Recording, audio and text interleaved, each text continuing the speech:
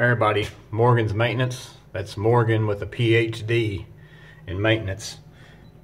And I decided today I wanted to do a quick video. I'm not going to spend a lot of time, but I've been watching all the deals on toolboxes for Black Friday, which is when I bought one of these a couple years ago. Got a good deal on that.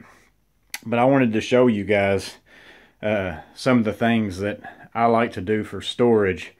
And I think it's very affordable, because a toolbox like this I paid, I want to say $300 for, and that was when it was on sale. Of course, it's one of the deeper ones, and they have their place. I mean, if you're going to have hand tools, and I'm doing this without a tripod, so I hope it's not going to make y'all sick. But you know, you got hand tools or things like that. And this is my office, not my garage in the city that I work in, so I don't have as many tools here as what I've got at home. But hand tools, you know, different bits and things that you can keep in here, small things, these work great for that. But if I wanted to store big things, I don't have an option inside of this, and we have way more tools and supplies as a maintenance person or a construction person or a tradesperson than just small hand tools. And I want to recommend to you these lateral file cabinets. I like them for many reasons. One is I bought this one for 50 bucks and I bought that one for 50 bucks. So that's $100 for two storage compartments that are solidly made. Each drawer holds a lot of weight. I mean, they're meant to hold paper files like these that are solid in there, and you know how much paper weighs. So you have the capability to store more things in those, and I could buy 6 of them for the price of what I spent on these. Now, I found them on Facebook Marketplace. I guess I need to say that. You go buy these things new, you're looking at the same amount as what you'd spend for a toolbox. So look on Facebook Marketplace, see if you can find these. And I'd even recommend these inside of tool trailers. They would be good because they lock up here at the top, and it would keep them from being able to open and close. I mean, you can't build anything out of wood and buy drawer slides or anything like that for $50. Or even if you spent $100 on one of these, I think you're getting a good deal. And the fact that they're metal helps out a lot. I like that because you can buy all sorts of different magnets and things like that to hold stuff. Like right here, I've got my 48-inch and my 24-inch digital Stabila levels. I went and found a magnet and just put a bolt through it, and now I've got little hangers to hang my. But if I don't like this setup, say I'm working on things, it's a whole lot more movable, because I can now just pull magnets off. They're not attached permanently or anything like that. Same thing on this side. I've got a nut driver set, parts bin, a paper towel holder. This is magnetic. They sell all sorts of things that are magnetic. And then I want you to also, real quick, look at how much stuff you can fit inside of these drawers. And these are the things that I'm saying it's hard to find storage for this kind of stuff. In this one bin, I've got my extra Vito bags. So if I need them, I've got these. And then my extra Atlas 46 pouches for my Saratoga vest that I have. Then you've got room to store complete tools in here. This is my M12 bandsaw, my Bosch 12-volt planer, my M12 3/8 stubby, my M12 pin nailer. All these things fit inside of those drawers. All that in there.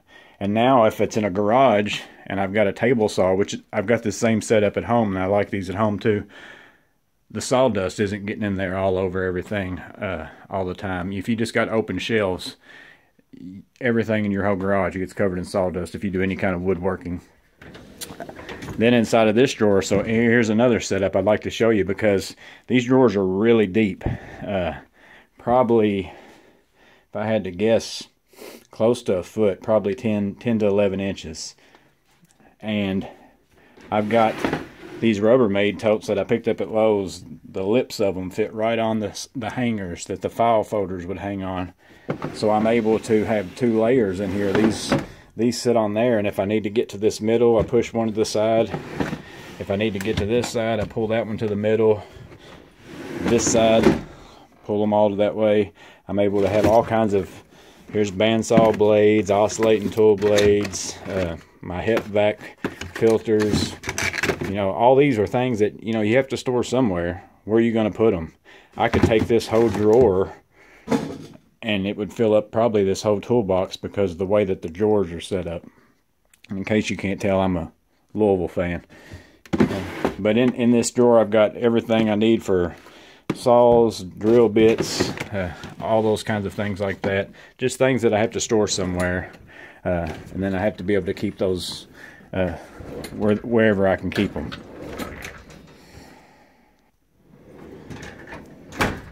Then in the top drawer, same thing. I just take plywood and, you know, again, it's going to be hard for me to get a lot of these pictures because it's a hard angle to get to. I wish I had some other way to hold my phone, but electrical supplies, just, you know, I've got an extra one of these. What am I going to keep that for until I need it?